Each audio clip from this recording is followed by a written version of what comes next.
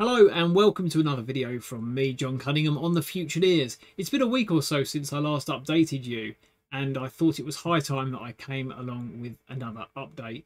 Today I want to update you on two main things. That is the conversations that I've been having with schools so far, and a little update on the Futureneers why. So, where shall I start? Well, let's start with the conversations that I've been having with schools. As you may or may not know, it's been about 3 weeks now since I started my initial outreach to schools, and so far I've had about 9 discussions, I would say, with different schools. So, I'm not saying that's a runaway success, but it's early days, and certainly what is encouraging is every school that I've spoken to so far has seen a need for the work that the Futureneers does and wants to engage in some sort of program with us at some point in the future. I thought what I'd do is share some of those programs to give you an idea of the sorts of things that we're talking about, and hopefully there might be some stuff in there that you can help with, or there might be someone that you know who is able to help with one of them. The first thing, and this is a program that I've already started on, is developing a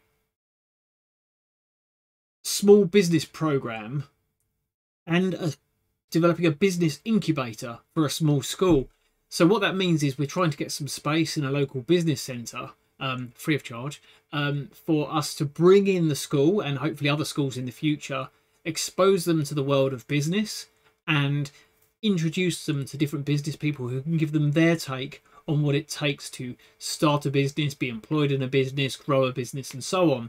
So that's something that's live now. I'm already in discussion with a number of business centres across Maidstone and Kings Hill, and I'm hoping that one of those is going to come through for us and provide us with a nice little space for 12 months or so, hopefully with no charge. Hopefully they're happy to invest in their future generation, and also, if these kids in the near future go on and do start a business, the first place they're probably going to look is the incubator space. There's a lot of other conversations going on as well, and I'm just going to share some of those. I'm just going to run through the programs and you'll start to see some themes. So first off was that one. Next, we're discussing a program to share entrepreneurial skills, experience and perspectives from business owners. So it's kind of similar, but it's about talking about entrepreneurial skills, what it starts to take a business, things that help you get on, asking, we want this to be really engaging, so asking the kids what they think, talking to business owners, getting them to speak to them and asking them questions, all that stuff. Another thing that's come up a few times now is kids that have been excluded from lessons or are disengaged with schools. I've got two different targeted programs that I'm in discussion with schools about at the moment, in regards to re-engaging the kids that they have that are currently excluded from lessons. Now, I can empathise. I was one of those children many years ago when I still had hair, and I know what that's like. I didn't have a beautifully furnished room dedicated to all the excluded children. I had to stand outside in corridors, or occasionally I'd be given a nice soft comfy seat outside the head teacher's office. I've got lots to say about this. I don't think now is the time or the place, but I'm sure I'll put a video up soon that will go into this in more detail, because I find myself talking about it more freely. Next up, we're talking about running a 6-week entrepreneurship program to develop business ideas and propositions. Now, this particular school aren't looking to create businesses that will then actually, the kids will then actually try and sell their products or services, but they want to get them to the point where they perhaps have those ideas reviewed by local entrepreneurs. So that could be quite interesting. We're also talking to another school about a program to inspire autistic children. We're hoping to get some people that can share real life experience of being in employment or business and the journey and the challenges that they've faced along the way, to give those kids some hope and confidence that autism isn't going to hold them back in terms of achieving what they want.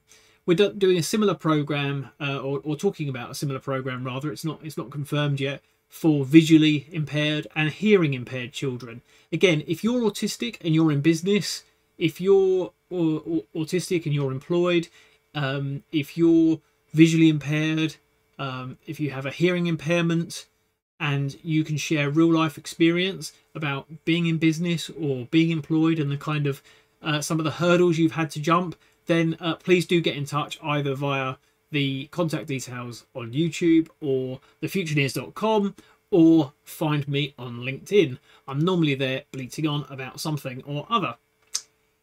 The next thing is a program to help students develop, start and actually market a business. This is a really cool school. I love what they're doing. They really want to actually get the kids to start a business, put it out into the community, see whether they can sell their products and services. I love it. I'm excited by it, and I'm hopeful that we'll be able to get that going sooner rather than later.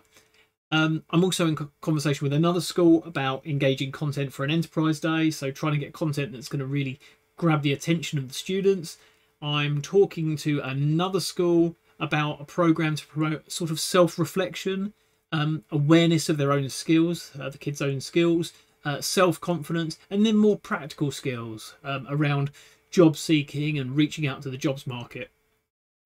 And then finally, we're talking about a program that would give students real-world work and industry experience. So you can see there's 10 different programs there that I'm talking about, or 11, and one that I'm already running. So it's really encouraging.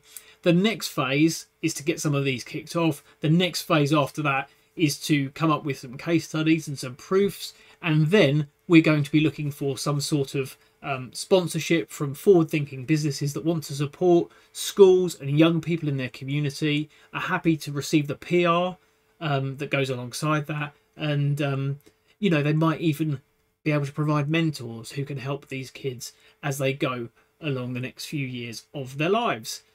So that is 7 minutes on schools. The next thing I was going to talk to you about, if you're still here, is our why. I think I'd kind of dumbed down our why somewhat to try and appeal to more people, and I think maybe that was a mistake. The more I speak to schools, the more I realise that the thing that I'm most passionate about is helping those that aren't getting along well in the traditional education system. Sure, I'd love to expose people to entrepreneurship and different skills and life skills, without a doubt. I'm happy to share all of that knowledge with as many people as I can, but the ones that I'm most passionate about are the ones who are the square pegs in the round holes, the ones who are slipping through the gaps, the ones who, if we don't put in these programs, are at risk of falling out of their current education setting and ending up somewhere else. So our why has been adapted accordingly, and that is on our website. Again, I'd welcome, as I said last week, and as I say probably every week, I would love your comments on that, either here on the video or find me on LinkedIn. I'm sure I'll be posting about it at some point. Well, there we go. That's 8 minutes 15. This is the third attempt I've made at this video today. The first one had no volume. The second one, some random music started playing from one of my various devices halfway through the recording. So if I look jaded and tired, I apologise. That's why. Thank you for watching. Thank you for listening. And please like if you like what I've said.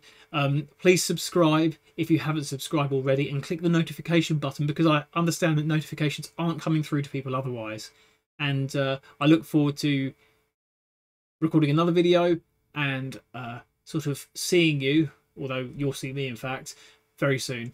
Thanks very much. Take care. Bye bye.